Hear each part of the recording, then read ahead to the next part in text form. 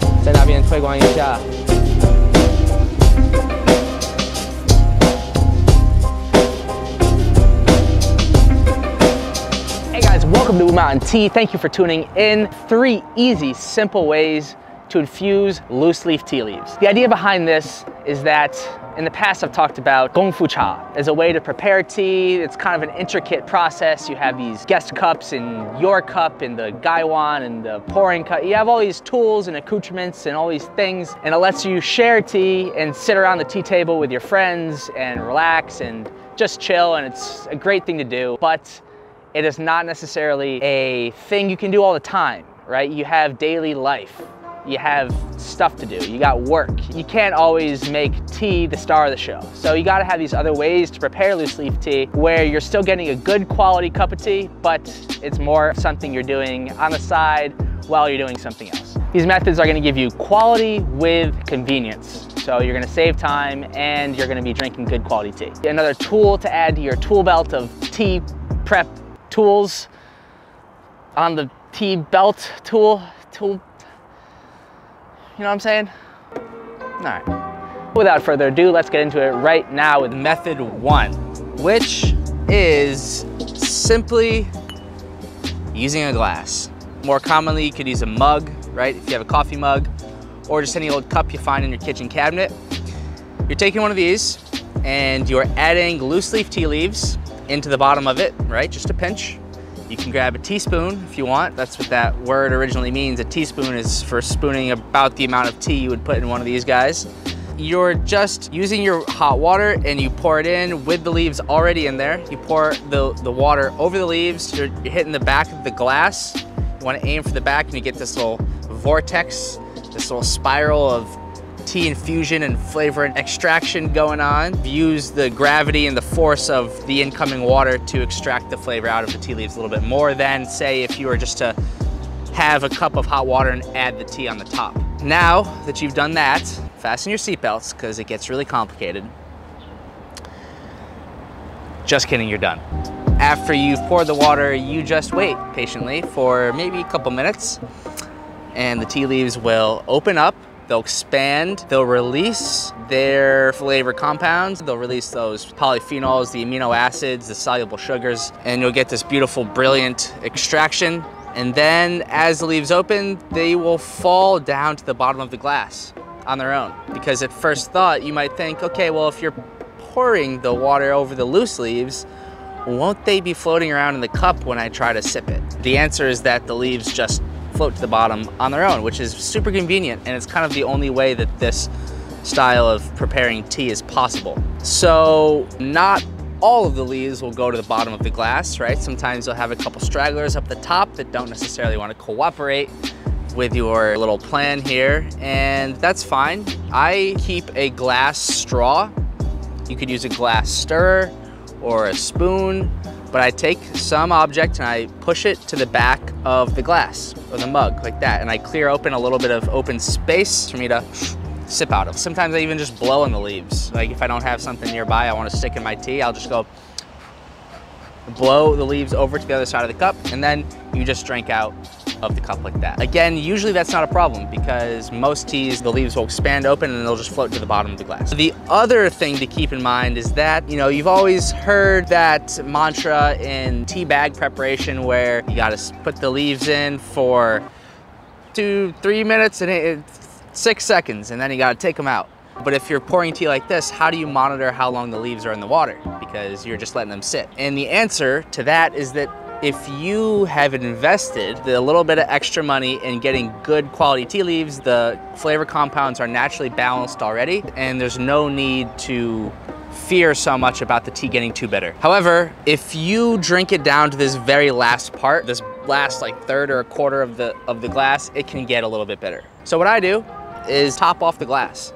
We'll just bring the amount of water back up to where you started, and what that does is smooths out the flavor again. And then, you know, you'll drink that second glass down again. Maybe this time you can drink it a sip or two lower because it's more diluted than the last one. Drink it a little bit lower, then top it off again. And you kind of repeat that process. And some people will drink tea like this all day long. They'll add tea, the loose leaves in the bottom of the glass once in the morning, and they'll just re-infuse the same cup all day long. It is 100% a viable method.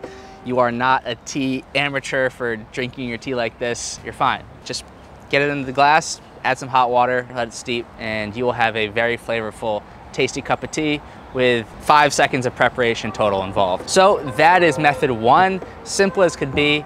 Now let's make it just a tiny bit more detailed, but not really, with the second method, okay? So for the second method, we are using what is called a tea tumbler. There it is. Tea tumbler is essentially a water bottle, and in these water bottles you have these metal strainers built into them. That makes it so if you have those types of tea where you have those leaves at the top that are hanging out and they don't want to go to the bottom, then you have the strainer to keep it from getting in your mouth. And as you can see, I mean, I just poured this like a half an hour ago. All the leaves have opened up and they've gone to the bottom of the glass. You know, how I was just describing. Most of the time it's doing this. In this case, I could take the strainer out, I wouldn't even need it. I could just drink it, and now it's exactly like method one. But what's nice about these tumblers is that, yeah, you have the strainer, but they're much more portable. This is like tea on the go. So I have my little cap here. I can put this in my cup holder when I'm going on road trips. I always take one of these when I'm traveling, right? Because I live in East Asia, and here, at least, you have hot water dispensers everywhere. So, you know, in the airport, in the mall, in any restaurant, you'll have a dispenser with hot water ready to go. So if you have one of these on the road and you have a little packet of loose leaf tea, you can essentially make tea anywhere, which is great. I highly recommend getting yourself a rugged one that can withstand some getting knocked around a little bit, because I've gone through about 20 of these in my life. Just because you put it in your backpack, especially if the glass is warm, it's kind of hot, so it's a bit more fragile than it would be otherwise. Put it in your backpack, you forget it's in there, and you set your backpack down a little bit too quickly, and you get a hairline crack in there, and then once the thing's cracked, the whole, it's useless. You know, you can't be drinking tea out of broken glass. So get yourself a rugged one that can withstand that rough and tumble lifestyle that you're living. One tea tumbler I do recommend, made by the Tea Spot, and it's called the Everest Tea Tumbler. Just super rugged. I had one, I used it for about 2 years, every single day, until last month I left it on a train. And now it's gone forever. You can look around. I bought this thing for $3 online. You know, I don't even think it has a name brand. It's just, you know, like name brandless glass tea tumbler on like the Chinese version of Amazon. There's one other way to use this, which is cool, and that is essentially the same way you would use a teapot. Okay, how do I use this as a teapot? Well, you have a strainer in here, and in the teapot, built inside the teapot, you have a strainer too. So essentially what you can do is take another glass, another mug, or if you're drinking tea with 2 or 3 people, and you're on the road, you don't have that Gong Fu Cha setup, you can take 2 or 3 glasses and you can just pour out of the tea tumbler into a glass like this. And you know, you could pour it for a few people like this, and the strainer inside will keep you from accidentally dumping all of the leaves into someone's cup. So that's nice because you can actually control the infusion of the tea more precisely this way. So if you are worried that the tea leaves are gonna get a little bit too bitter or intense, or you just wanna very carefully control how long each infusion is lasting, right? Like if these are really high grade leaves and you're very particular, say, okay, I wanna do the first infusion for 2.5 minutes, and the next one I wanna do for 3 minutes, the next one I do for 5 minutes. Then you can do that with this. You know, set your little timer at 2 minutes, then you just take the whole thing, you dump all of it out into the glass that can hold all of this volume. You drink it, you finish it, you reheat the water, and then you can re-infuse this, right? And so you're just using it as a teapot in that way. So that's convenient, simple, easy, portable. What else could you want? What else could you want? It's great, tea tumbler. Get yourself a tea tumbler. Okay, so that was number 2. Now there's one more method. Oh yeah, that's good. Oh, I like that. Oolong. Dansong Oolong. Okay, there's one more method. One more method. And it's similar to the other two, kind of, but it's different. And this method is simply, key is simply, using a bowl, using a fancy artisan tea bowl like this. This is a matcha bowl. Well, it was originally made as a matcha bowl, and I repurposed these things for loose leaf tea consumption.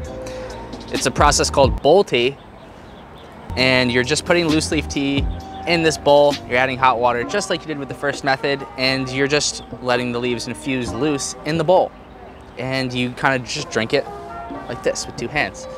You know, is it like the first one? Basically, yeah, it is. But it's a bit different, it's a bowl. It's not a mug or a cup, it's a bowl, so it's a bit wider, a bit more stout, if you will. You know, there's other features to keep in mind. You have more of the tea exposed to air, so it's gonna lose temperature faster.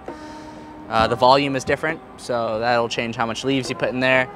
This is actually how they used to drink tea back in the day. And when I say the day, I'm talking like in the Song Dynasty 1,000 years ago. So if you're trying to throw it back to 11th century Song Dynasty, throw it back millennia, 1 millennium, then bang, tea bowl is your way to do it. The cool thing about this one obviously is that it's a piece of art that you're using to drink your tea, right? Glasses and mugs and tumblers, they're ubiquitous. I bought mine online, whatever, they're made dime a dozen. These are pieces of art. So this was gifted to me by a friend, but one of my other very close friends, Austin, just made for my website a line of matcha tea bowls that are great for making matcha. And obviously they second as a loose leaf tea steeping vesicle. I would highly recommend going on the website and checking those out. They are beautiful pieces of art. He is an extremely experienced potter. There's these 3 designs and he has two colors for each one. Very cool, very hip way to be drinking tea. If you want to be that person at the office, or you want to, you know, just chill out on the deck at home, reading a book, drinking your tea out of a bowl, hey, I think you might like it. I would check it out. That is method 3, simple as can be. The key really with these ones is knowing just not to use too much tea to begin with, right? Just use a pinch, just a bit. When you're making tea like this and the leaves are really infusing in the water for a long time, then, you know, a little bit of tea goes a long way. That is about it for these 3 methods. We got our cup method. Yes, great. Method 2, we got the tea tumbler with our little strainer. And method 3 is the little tea bowl. Look at the tea bowl, look at you.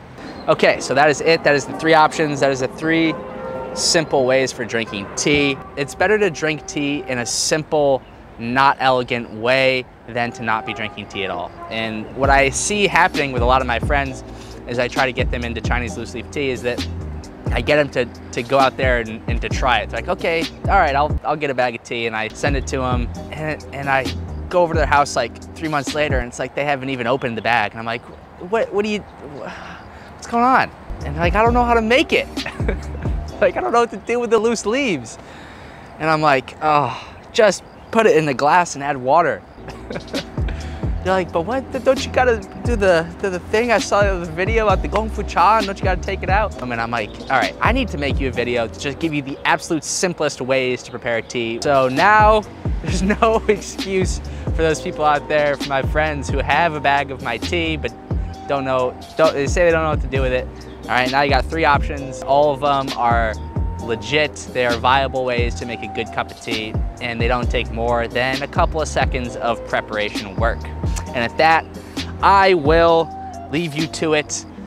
Please hit the subscribe button. Please smash that like button. Until the next video, stay healthy, stay positive, and keep sipping tea. One love.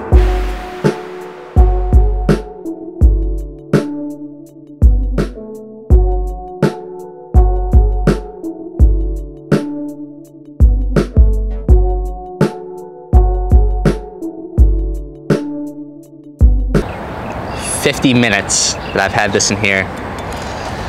So let's see how this tastes.